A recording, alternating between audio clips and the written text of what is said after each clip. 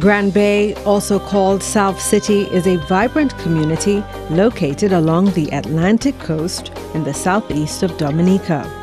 The village is surrounded by several scenic mountain ranges including Boisden to the south, Palmiste to the west, Mont Plates to the northwest, and Mont Anglaise and Mont Wat to the north. The community of Grand Bay is characterized by its long, narrow street called l'Allée, on both sides of which the largest population of the villages reside. The community of Grand Bay is commonly called the cultural capital of Dominica. The people of Grand Bay, often referred to as Granbayrians, are known to uphold the cultural heritage of Dominica in many art forms such as dance, music, arts, crafts, and language. The Creole language and Kados music in particular are an important part of the daily life of the community.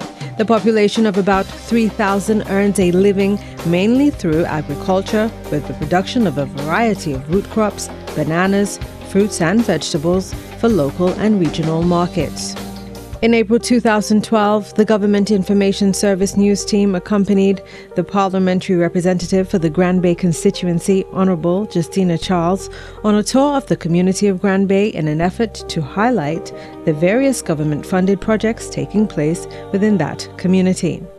The day-long tour also gave the parliamentary representative an opportunity to interact with residents of the community. The government of Dominica continues to pay special attention to the rehabilitation of the island's road network. While road rehabilitation works are currently a prominent feature across the island, residents of Tetmon are themselves soon to experience the benefits of having parts of the Tetmon Road rehabilitated.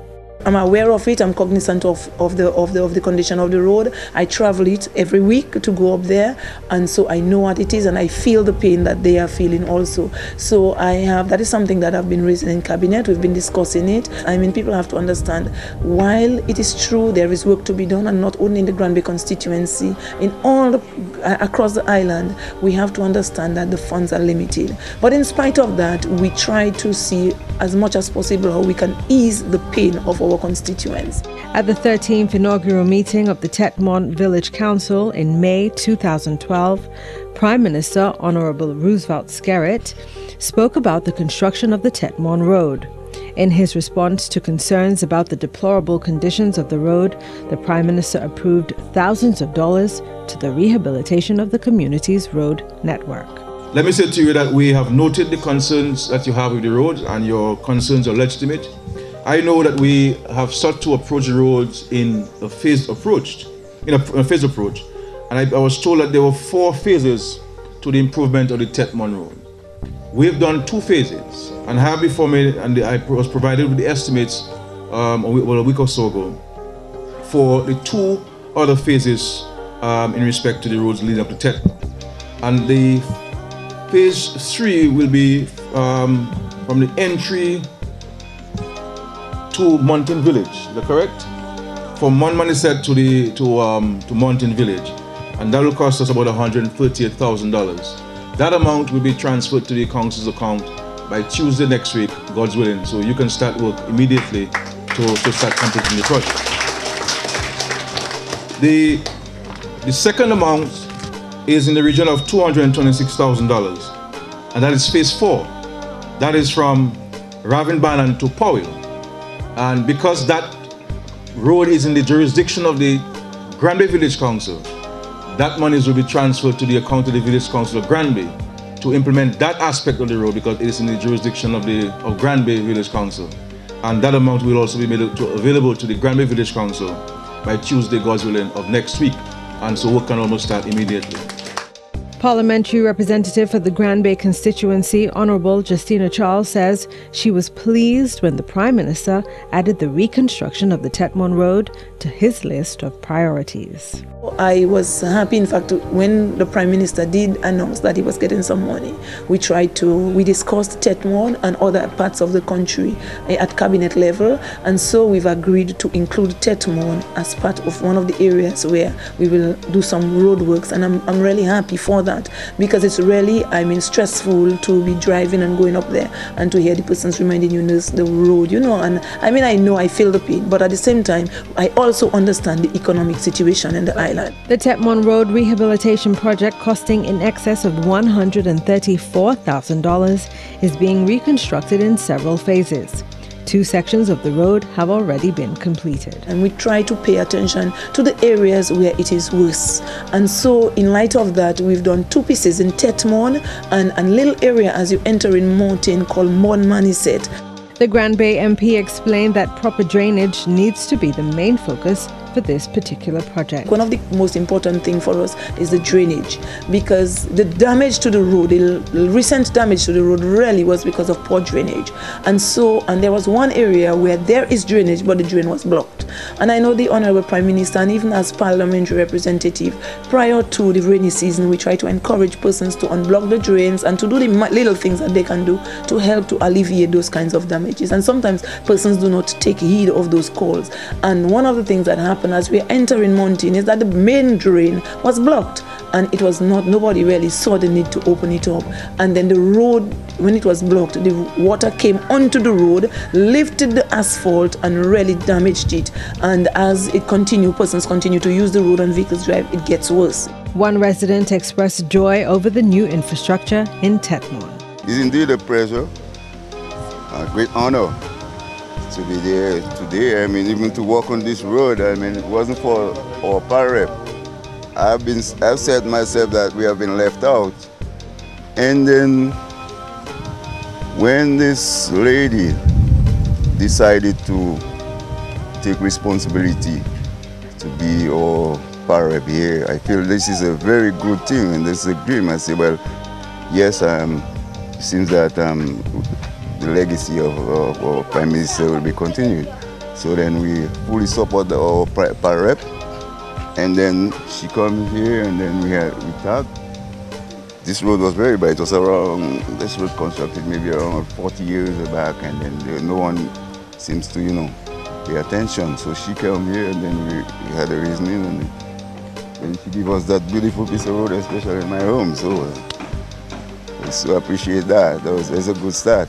Another resident of Tetmon, Cecilia Commodore Mark, says as a way of showing appreciation for this new improvement, a beautification committee was organized to help with the upkeep of the new road. Oh, the road was in a very bad state, and then after they fixed that piece of road. We were so happy when this happened, so we decided to plant flowers and maintain the road. So every 3 months, we just come together, we put our monies, and the council gave us some help, and then we clean the road, clean all the things, clean the flowers, maintain the flowers, and keep the area looking good, because the community is small. The community is small, and there is not much people in the community, but the little that is there, we try our best to keep the community looking good. Mrs. Commodore Mark, a business owner, tells us of the benefits of having Segment 2 of the Waitukubuli National Trail close by. Segment 2 of the trail extends from Soufriere Estate to Bellevue Chopin. Mostly every day people pass through there, and it's beneficial to me because sometimes when they pass in large groups, I get sales, I get to know people, I get to know white people, where they come from, if it's wherever, England and Germany. I wish I could speak German and those kind of things so that I could keep up with them. The road leading up to the resource centre in Fontaine was also reconstructed by the Labour Party government at a cost of $21,000.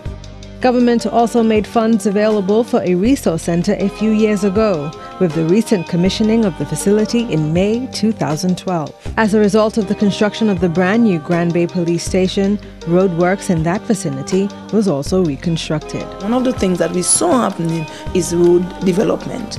You see, because probably if the police station was not there, I'm not saying we would not have had the road, but it would not have probably come at this time, because there are other areas in the constituency that we require to upgrade our roads. And so we've seen the upgrading of the road leading to the police station. But even as I speak of that too, we also have the upgrading of the road within the center area, where government sold lots to persons for residential purposes. And so the road had reached a state where it was no longer motorable. The persons with their vehicle could not cross certain areas because of, well, there was no drainage. Really, the roads were cut, but nothing was done. No drainage and no surfacing, and so the condition of the road deteriorated to the extent that persons could not traverse with their own vehicle, with their transport. Now we've done the worst part. I mean, we spent over $100,000 and we've just completed a portion of the road. But even the areas that have not surfaced, what we attempted to do is to do the drainage, and we grade the road so that at least persons can drive on the surface, you know. And with the drainage, we know at least the surface will not be damaged too soon if, let us say, we were to face the rainy season. So we know at least we will have a free flow of water to protect the road. Next stop on the tour was the newly constructed Grand Bay Police Station. This project was funded by the government of Dominica and the Bolivarian Republic of Venezuela, costing in excess of $3.6 million. The new police station includes space for a charge office, an interview room, 2 cells, and accommodation for 13 men and 3 women with a separate inspector's quarter. It will also allow for more police personnel to be stationed in Grand Bay from time to time, particularly during the peak seasons of community festivities and celebrations. This project is nearing completion. It's really a nice building. I think it's going to bring much relief to the police officers. I think the whole ambience, the whole environment, the whole scenic area is something that is going to boost the morale of the police officers that will be housed there.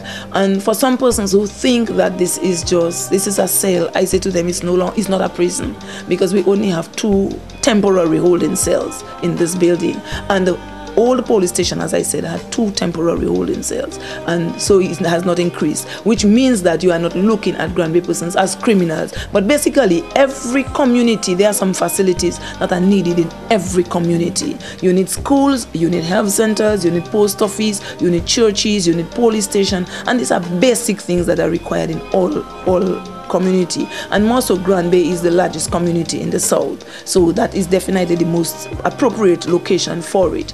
The Minister for Culture, Youth and Sport says this modern state-of-the-art police station adds value to the community referred to as center. Even just having a police station, that has boosted the whole, I mean, it has changed the ambience of the whole environment. You know, it has caused that area to be, as I said, an expensive area, you know, because now that you have the police station, you have the fire station, you have the health center, you have all the important buildings in the constituency located in one area. You know, that area now is considered to be one of the probably most expensive areas in Grand Bay, you know.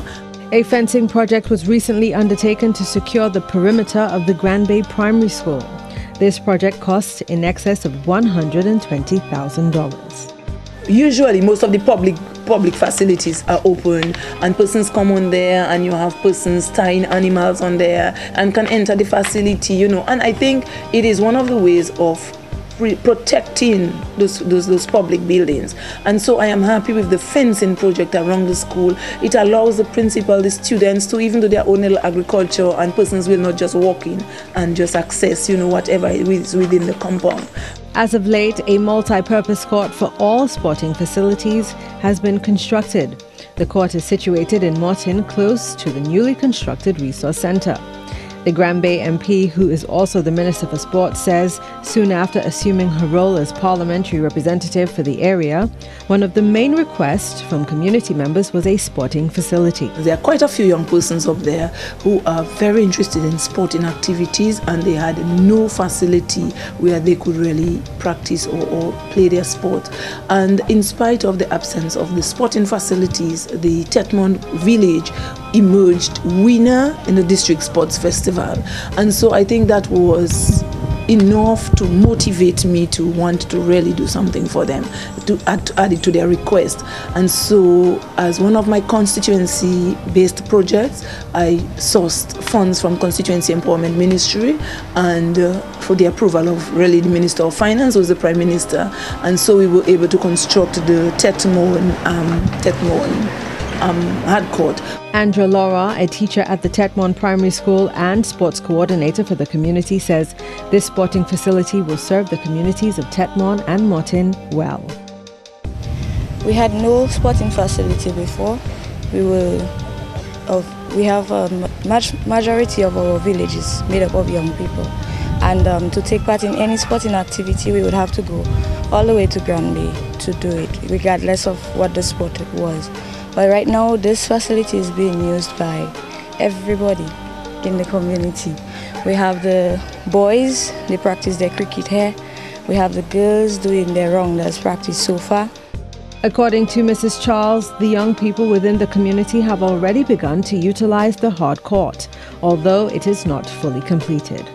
One of the things that we found is as soon as the hard court itself was completed, the young person started making use of it. The netball rims are there, so they already practice in the netball. They're using it to do their physical exercises and everything. And even sometimes their own social activities where they come to raise their funds and so for them to be able to continue the work of the sports committee in Tetmon. So they are really making good use of the facility even while it's not fully completed. And so I will work closely with them to ensure that we can complete that. Plans are already underway to enhance the grounds further to accommodate all local sporting activities. And the hard court itself cost us about $46,197. Now, even when we visited, there is still some more work to be done because we've completed it, but in order to secure the uprights for the basketball and netball, we need a little extension at the back to ensure that we have the full width of the court. And so the sports committee in Tetmon, they are quite willing. They've done part of it on a voluntary basis, and they are willing to continue to do that. And so we are going to do that so that we can get, the sports division has already agreed to come up to do the markings on the court for them. So as soon as we can complete the width that is desired, we will get the sports division to come and do the courts, to come and do the markings. Ms. Laura says it is anticipated that sporting competitions will now be held in the community of Martin. Well, we will have games from the other communities. We will invite the other communities to come up, and we'll have our games here instead of we always going out to the other communities to have our games. So hopefully by the end of this year, we are hoping to have the court fenced.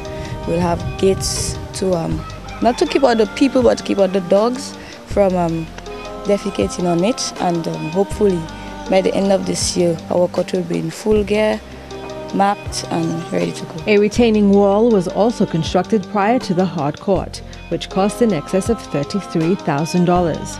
Mrs. Charles says for safety purposes, the next phase of the project will be the installation of fencing around the court. We've noticed that we need to put some perimeter fencing because in order to avoid any danger, because really at the present it's really a safety hazard. And so we've already get a costing on it, and I have already spoken to the persons at Lotteries Commission. I've spoken to Mr. Monroe, and he's quite willing to assist us. We may not be able to get all the money from Lotteries Commission, but I'm hoping that we can source other avenues so that we can really come up with the total fee, total amount of money that is required to do the fencing. So definitely the fencing will be the next part of the project. One resident in Tetmon expressed concern over the water supply system in that community. I need to stress the water system. We need some improvement in it. This community, we do not have water 24 hours anytime. 7 days a week, 52 weeks a year, we never have water for 24 hours. And this has a kind of effect on the communities. Most of the retirees that come back build outside instead of here. And I suspect that the problem stems from not having a regular water system and the road project. So people rather want to build at Wall House or Castle Comfort and so on instead of coming back here. Unlike Grand Bay, Geneva, and Soufriere, and so on, where most of the retirees came back and built in the communities and built it up, you know. So we really need those kind of facilities so that people who are returning can be encouraged to build here and develop the village much further. Prime Minister Honorable Roosevelt Skerrit has since inquired further about the matter and has requested estimations for an upgraded water system in the Tetmon vicinity. One of the many objectives of the Labour Party government is to improve water systems across the country to ensure greater access to potable drinking water by all Dominicans. We have started addressing this in a frontal manner, and we have no doubt that we'll complete the total rehabilitation of all the water supplies in Dominica over the next few years. According to Water Resource Minister Honorable Reginald Austrie, government understands the significance of water and will continue to implement water supply projects to upgrade and improve water quality and to extend existing water supply systems to meet the growing demands of all communities. Government's Housing Revolution program continues to impact positively on the lives of nationals across the island. While some may take adequate housing for granted, others live in less than ideal conditions on a day-to-day basis. Many of the less fortunate people, like this gentleman from Grand Bay, are beginning to experience a new way of life with the housing program initiated by the Roosevelt Skerrit administration. I can say it's a good thing because I was living in a little house and right now I live in a little better. If the Prime Minister put it cheaper, I must get it cheaper because, yeah. And for true, I get it cheaper because I get a different paper. Yeah. How much you get it? Yes. $1? Yeah, $1 for true. I'm trying my best. One day I'll finish it, man. I say that, yeah, no, for true. That's a little better for me, yeah. Well, I used to live in a little kitchen. I never even have room. I have 2 rooms and a good hall. Yeah, still they start the kitchen and bathroom and thing, but anyhow, I'll try my best to see how, yeah. Yeah, how things will work. Yeah, I don't feel bad about it. I feel good. Okay, yeah, to tell you the truth. Yeah, and I still say praise God. The day when you did tell me leave that in your hand. Yeah, and I see you start something and that complete. For many years, Beatrice Blanc, an elderly resident of Morton, lived in less than favorable conditions. That was so until the Labour Party government came to her aid. She says prior to receiving assistance, her home was in a deplorable state. She could not sleep at night because water would seep through her home and wet her. And today, thanks to the government, she no longer gets wet. She praised the government for coming to her rescue.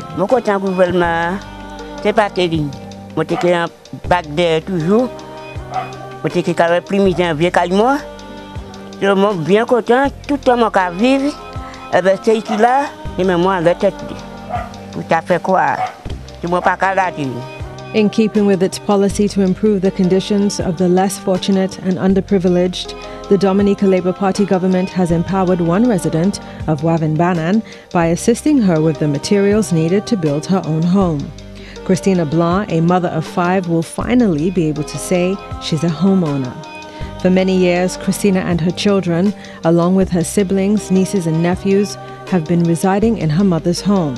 Christina told us during an interview that without Prime Minister Skerrit and his government, this would have only been a dream. The government assisted me with a little house, 2 bedroom. I have a disabled boy, and then he cannot do nothing on his own, so I went to my pile rep and she helped me with that project, and I'm very happy about it. And I thank in my pile rep, my government, and the people in the village council. I tell them thank you very much for the help. The foundation for her new 2-bedroom home is currently in progress. Angelina Joseph of Backstreet is another resident who has benefited from the Housing Revolution program. She was ever so thankful for the Labour Party government's assistance. It was more bad because everybody passing, they was seeing me outside. I 2 foot outside. I used to put 2 board inside there. When rain falling, rain wetting me, but when I put the board, it wasn't wetting me. So when they come to fix it for me, I was so glad. Thank you for all what they do for me. Thank you. Catherine Gregoire, also a beneficiary of the Housing Revolution program, says she is grateful for what the government has done for her. Before I had an old wooden house, it was not good at all. But now, my PM and my PIREP, I have a blog house. So I thank both of them, and who don't have, they will help them. Ms. Gregoire, extremely proud of her new home and passionate about her Prime Minister, blushed while speaking about him. Oh, my Prime Minister, oh, I don't see nobody else like him. He's a wonderful. I think he was coming today, you know. But when they tell me he's not coming, my hand just fell. I want to see him bad. You see where I have him? That's my baby boy. Honorable Justina Charles says that the Roosevelt Skerritt administration is committed to assisting citizens across Dominica who are in dire need of housing accommodations. We could have brought so much relief to some persons who are really in distress and dire need for housing assistance. And the need for housing assistance is a constant thing, and persons ask for it on a daily basis. And even on Thursdays when you go to the constituency office, you walk the streets, and that is a constant cry. Nurse, can you assist me with my house? I need a few windows, I need a few galvanized, and those kinds of things. Some persons want extensions on their house, and so the need is there, and it's a gradual process, and everybody cannot benefit at one time. But I will do everything that I can do as the parliamentary representative to address the needs as far as I can possibly do it.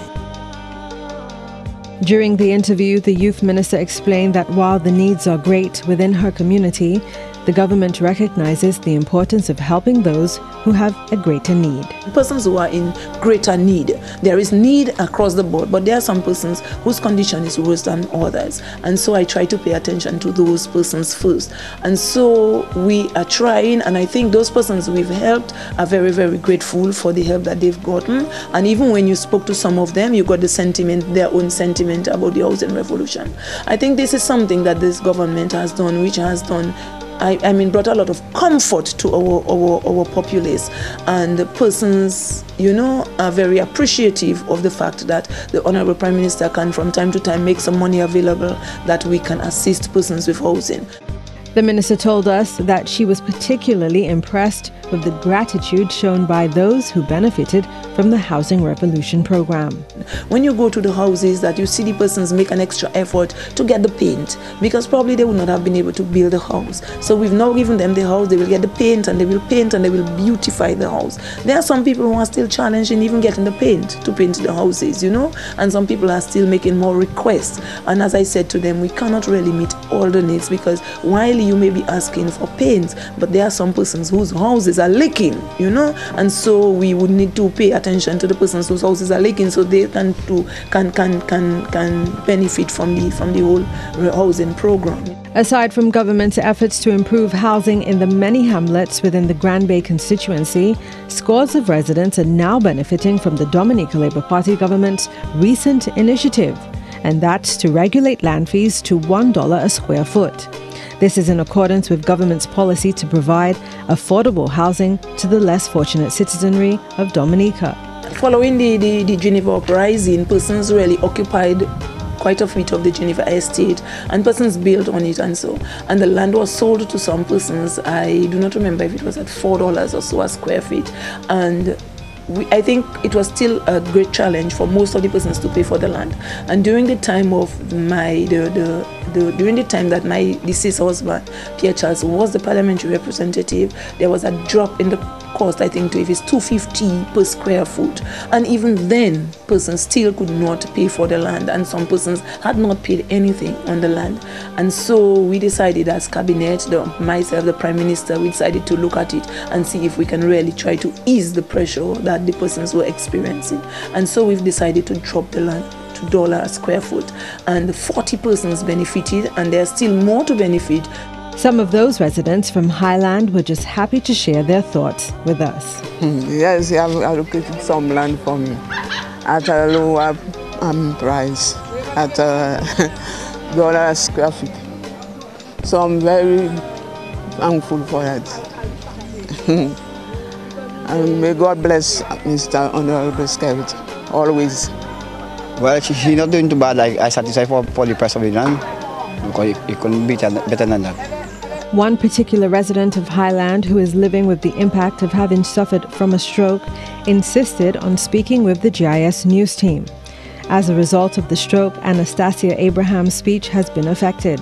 When asked if she was happy for the land at the new price, she said, "Yes, I am happy for it."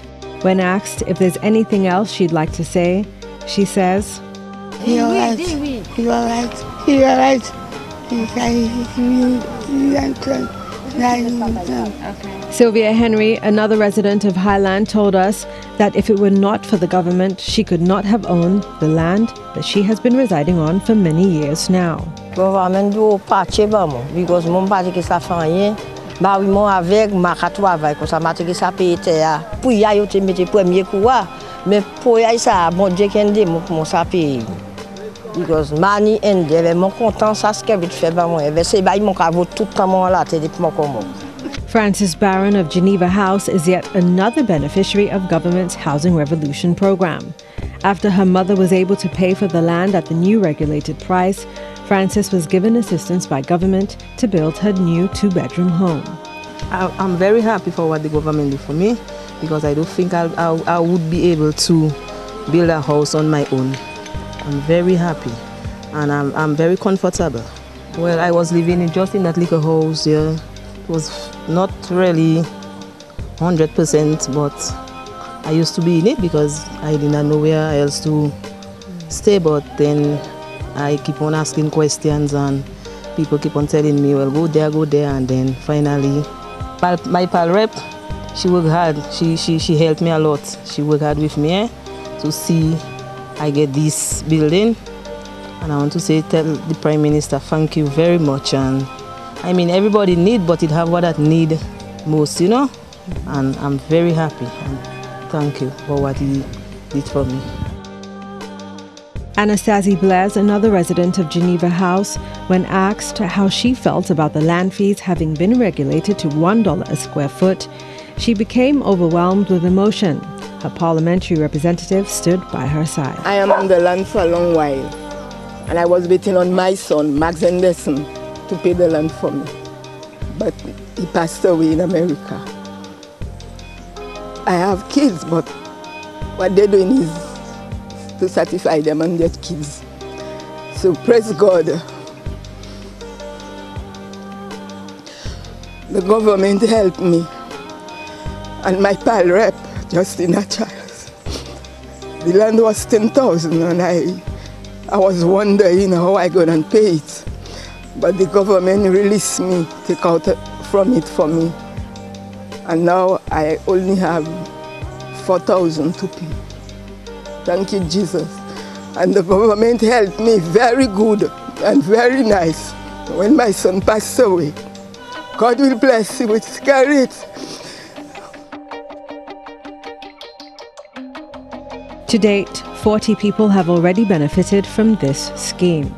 Member of Parliament for the Grand Bay constituency, Honourable Justina Charles, says the housing programme has impacted positively on the lives of scores of residents of her constituency. The government has forfeited over $285,000, you know, just to give the land at $1 square foot. And so that is indirectly putting money into the Grand Bay economy, because that is money that would have gone out, you know. So that is indirectly putting money into the Grand Bay economy. And one of the things that I said to the people who have now benefited from the land is to ensure that, as I said, that they can pay for their land and they can own their certificate of title. One of the things that we found is that even with the reduction in the fee, there is still even more benefit, not just the price of the land, but the administrative fee for working the certificate of title is going to be less, because now the value of the land has been dropped to $1. So I think now they're going to have to pay less to even get the certificate of title. So generally, I think it was a very, very worthwhile venture, and I think the persons are very happy. At the inauguration of the Tetmon Village Council in May, Prime Minister Honourable Roosevelt Skerritt made a further commitment towards the Housing Revolution program within the community. And all of these things we have to do to ensure that you here in Tetmon can benefit from the economic activity, increased economic activity in Dominica. And this is our commitment to ensuring that we improve the housing.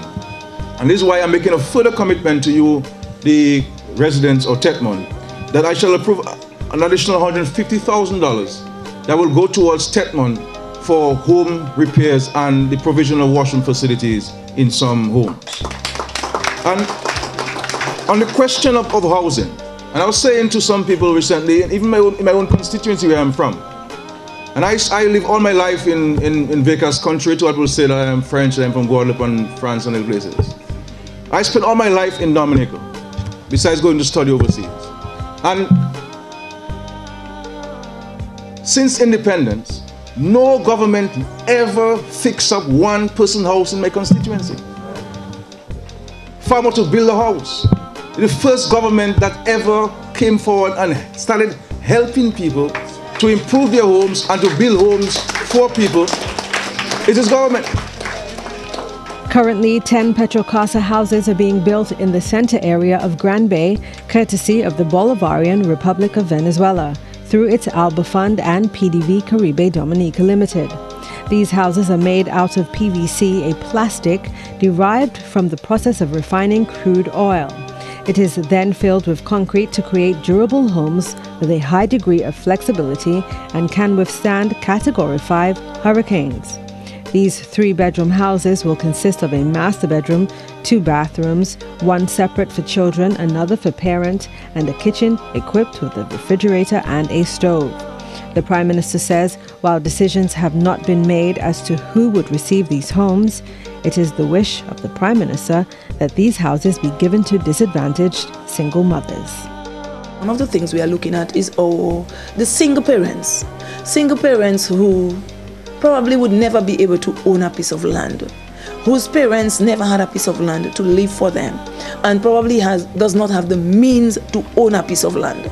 And for that reason, if you don't have a piece of land, the chances of constructing a house would even be, would just not be a reality at all. So I think one of the things we're hoping to do is to pay attention to those persons who are really in those situations where they would not be able to own a piece of land and not be able to own a house. So we will give priority to the single parents. But I am hoping that after the selection is made and persons are there, when it's completed, that persons will really show appreciation for those things. Because while government sits and government put things in place to address the needs and the plight of those persons, I think they too, everybody, we have a responsibility to show appreciation and to develop those things further. Employment opportunities have been provided for a significant number of men and women residing in and around Grand Bay as a result of all of these projects.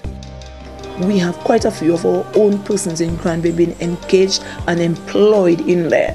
So while some persons are saying that nothing is happening, but quite a few families are benefiting from the work that is going on in the constituency. During the interview, the minister made a call for people across the country to take ownership of their communities.